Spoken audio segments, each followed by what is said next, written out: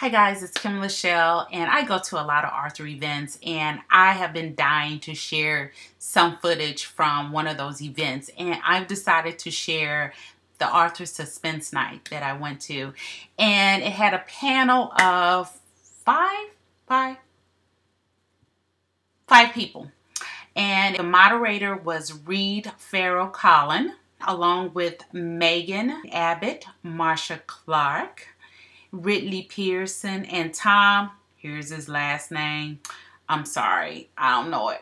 I want to say Schreck, but it's not Schreck. But anyway, Tom, I apologize if you're watching this. I went back on the footage. I left out a lot of stuff. So guys, just bear with me of what I have to show you. And as I start taping other events and recording different things, I'll get better. Here's a little something that I want to share with you. And it starts off with Marcia talking about her book that's coming out this month. So stay tuned and listen. I have a book coming out July 8th. It's called The Competition. This particular book really is ripped from the headlines.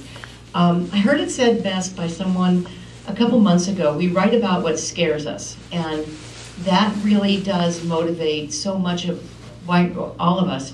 And for me, I started writing this book a year and a half ago, and I was just captivated by the thought of Columbine and the kids that wind up becoming these kinds of shooters. And I had studied psychopaths and sociopathy as a DA and sat with many shrinkers.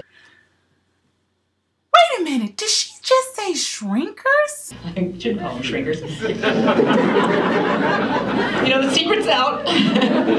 They know I call them that. Anyway, I want to get into this. I want to understand. I had children in school myself and was scared about that. And, you know, thank goodness now they're in college. But even that, we know, is not necessary, right? So in an effort to understand it, I thought, I've got to write about this. And it was one of these things that I just had to do it. And I did it. And I finished the manuscript. I wrote about school shooters. And in this book, Rachel and Bailey actually consult with two shrinkers throughout the whole thing, talking about how to profile these guys, because they have to catch them. These guys are on the run. So I go into a great deal of discussion that is heavily researched about who they are, why they are, how do they come about, why do we have these psychopaths, how do they, you know, how does all of this happen, and what to do about it. So I finished the manuscript before Sandy Hook, and then Sandy Hook happened. And I thought, I don't know if I should finish this book. I don't know if I should do the editing, the rewrites, and go forward with it, you know. And then, you know, my agent said, go ahead, you know, do it. No, you have to do it. This is your passion. You believe in this, and do it. So I did. And then after that, all hell broke loose, as you saw. There was Sandy Hook, there was all of these recent shootings. I don't know what's going on here, but it seems like every time I turn on the television, it's again in Oregon, in Seattle, in California. I mean, it's craziness. So, you know, it's one of these sadly timely books. It's called The Competition. It comes out July 8th. Marcia does bring up a good point. It's just too many shootings going on. But I am going to pick up her book Competition because I have all of her Rachel Knight series books. So, this next section you're going to hear Farrel Coleman talking to Megan Abbott about her transition from period pieces to more current setting. So you wrote how many period, like 2 or 3 period piece books, 4 period piece books, and then you started writing, you switched your focus and write more contemporary books. Not necessarily, well, The Fever's kind of set right now, but The End of Everything was set vaguely in the 70s or the 80s. So how did you make that leap? How, you know, why did you make that leap? How did you make that leap, and are you happy you made that leap? Yeah, people often think it's strategic, you know, somehow, and I've never made a strategic career decision, ever. It's always really random, but I love 1930s, 40s, and 50s, especially LA. I grew up watching film noir and the classic gangster movies and Golden Age Hollywood, and I started writing because of James Ellroy, and so I love doing that. But at a certain point, after the 4th one, I realized that I really enjoyed hearing Megan say this. It was just so comfortable. It was like putting on your old tennis shoes, and I wasn't sort of taking any chances or any risks, and so I felt like I had to do the thing I was afraid to do. I had never written about now and the suburbs where I grew up, because to me, writing was to have a fantasy. It was to be in 1938 Hollywood. And so I realized I was, that would be the challenge for me to sort of, turn, the suburbs now into a place of fantasy for myself, to try to bring some magic and darkness and complication. And of course, what we all know is the suburbs are filled with secrets and lies and deceit and horrors, except for this one. So it turned out to work really well. And I found myself drawing on my own childhood memories of the sort of mysteries of the suburbs and the way that families operate and protect themselves. And that's why the case in The Fever so interested me, because it's a town, it's a suburbs that feels under siege because they don't know what's happening, and everyone wants to sort of protect themselves. So it happened organically, thank goodness, or it would have killed my career. I did pick up Fever by Megan Abbott, and I sent Derby to one of my friends. There was a question posed if the authors write exclusively for a living. Here's Ridley Pearson answering that. So Ridley, I take it you write exclusively, right? Or well, I'm a husband and a dad. That's my biggest job. Me too.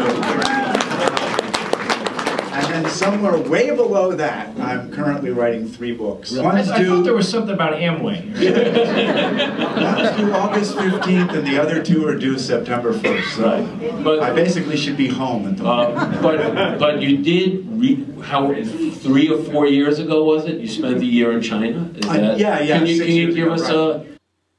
Hear how the Risk Agent series started. Right. That started the Risk Agent series. Yeah, I mean, I had this opportunity. Our second daughter is adopted from China, and Marcel and I wanted to give her a chance to see her country, and we ran over there and actually rented a house for a year and secured our kids' education for a year, and then found out you need something called a visa, which it turns out is not a credit card. And this was a shock to us, and UMSL, the University of Missouri St. Louis, came to our rescue. That's my alma mater. And made some calls and booked me as a speaker at Fudan University. I was going to give 3 one-hour lectures, and for that they were going to give me a residential visa, which would have kept our family in China for a year without having to keep leaving and coming back and leaving and coming back. So I was just thrilled. Marcel and I were delighted. We went. This next part was unbelievable. I couldn't believe what I was hearing, but hear how Ridley got played. The Chinese do all their big business over dinner, so we had something like a 14-course dinner that took 2 or 3 hours. And at the end of it, we finally could start talking business, and the guy said, I understand you're going to do some speaking for us. And I said, I'd love to. And this is the problem of being an American, because the next thing out of my mouth was, and if you should need a substitute teacher or anything like that, I'd be happy to fill in some. And I am not making this up. Marcel was there to see it. He pulls a contract out of his jacket and says, you will start teaching September 4th. We have a 17-week first semester. You'll get 4 weeks off at the holiday, and you'll teach 17 more weeks until late June. And thank you very much for helping out. And I had 4 weeks to devise a course to teach creative writing in English to Chinese students at the university level. But when I got home, my agent at Writer's House, where Megan's also represented, said, couldn't you find a novel set in Shanghai? And I said, oh man, I could find 9. And I wrote The Risk Agent, and off we went. There was a question asked about each author's educational background, and I found this to be fascinating and was surprised. Level, I went to Brooklyn College. I was on the 8-year plan. I majored in philosophy, psychology, and English literature, and I never graduated. I need to say I have enough credits. I'm 3 credits short of graduation, but people have don't, you know, they let me teach college, so I guess I did something right. Megan? I have a PhD. I don't know how it happened. I just never left school. I couldn't leave. I wrote my dissertation on hard-boiled fiction from the 30s and 40s, and that's where I discovered and fell in love with Raymond Chandler, and that's what I wrote my dissertation on. So, and that's how I came to write crime fiction. And that is actually our first conversation. That's how we became friends. Was about Raymond Chandler, and we've still never stopped talking about him. So, Marcia. I have a Juris Doctor. That's all. What is there to say? I didn't mean to be a lawyer. It was not my intention. It wasn't a grand plan or anything. Actually, my grand plan when I was a kid was to be a writer. So I wound up in law school because I graduated with a degree in poli-sci, majoring in international relations. I wanted to work in the Foreign Office. I specialized in the Middle East. And, you know, I graduated, like, you know, with good grades and stuff, and I applied to the State Department, and I spoke 3 languages, and I thought, that was cool. And they said, can you type? So I had to find something else to do, and it became the law. High school. I went to Kansas University for a semester, and my dear friend from high school with whom I had written a bunch of songs got cancer and asked me to come live with him and his family while he went through treatment. And he made it through treatment, and we decided to continue to play music in the event he didn't make it much farther than that, and he's still alive. But I didn't get back to college. I went to Brown University for a while. I never got a degree, and it's one of the great, great regrets of my life. It's something that haunts me, not every day, but often every week. Yeah, so, and if you only had that college degree, think about it. I do. Right, folks, you know, Pearson doesn't have a degree. So. I, on the other hand, I went to, I have a psychology degree from the University of Notre Dame. I have a master's in psychology. I'm a credentialed addictions counselor. I have a certificate in rational emotive therapy and a certificate in hospital administration. Have you ever read The Big Book? Yes, I have. Last chapter of The Big Book was written by my dad. My dad was Bob P., and he ran AA for 15 years. He's dead now. Get out. Yeah. I have great empathy with anybody in addiction work. This video is turning out to be so long, so I have to end this, and I'm going to end this with a question that Marcia Clark answered about the judicial system. And it was fascinating because I learned something that I want to share with all of you all. A short explanation of the kinds of things that come under the right of appeal and how you might win an appeal. We very seldom win, just so you know, and that's kind of comforting, isn't it? I mean, and that's as it should be. But what happens is you get convicted, then somebody like me reads the transcript to see, did the judge make a mistake in evidence that they let in? Did the judge make a mistake in evidence that they kept out? Did the lawyer make a mistake in not arguing something? Did that kind of thing?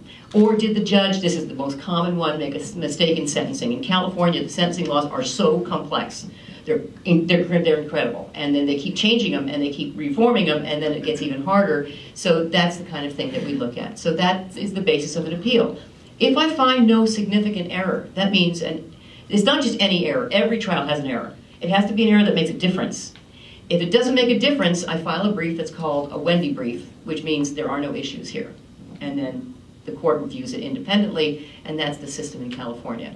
So it's not, when people say they're going to have an appeal, the defendant thinks it means he's going to get his new trial, he's going to get out of jail. No, that's not what happens 99% of the time.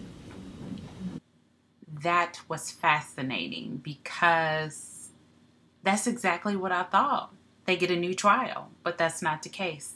So I hope you enjoyed the video. I had a lot of fun at this event, and I did purchase books. I had never purchased anything by Farrel, so I got his book. Gunfire, Gun Church. This is a standalone, so I was excited to read something by him. I also picked up Marcia Clark's books. This one I have on Kindle. already. Actually, I have all of her books on Kindle, but I did want her to sign this one, so I went on and purchased this book also, Guilt by Association. And I said earlier that I picked up Fever by Megan Abbott. And I picked up this book by Tom, and I hadn't planned on picking up this book, but when I heard him speak, and he was so funny, and you might not have seen it in the footage, but he was hilarious. I just had to pick up a book to support him. And I didn't get any Ridley Pearson books, only because the next week he was going to be an event just with him in it, and I had planned on attending and actually purchasing books then. I ended up not attending the event, so therefore I didn't get any of his books, but he's from St. Louis, so I know I'll see him again soon. If not this year, definitely next year. So if you want to see more videos like this, let me know. Comment below, let me know, and I'll be glad to share my experiences with you, because they are priceless. These events are priceless, and I enjoy every single one of them. So thanks for watching. See you later. Bye.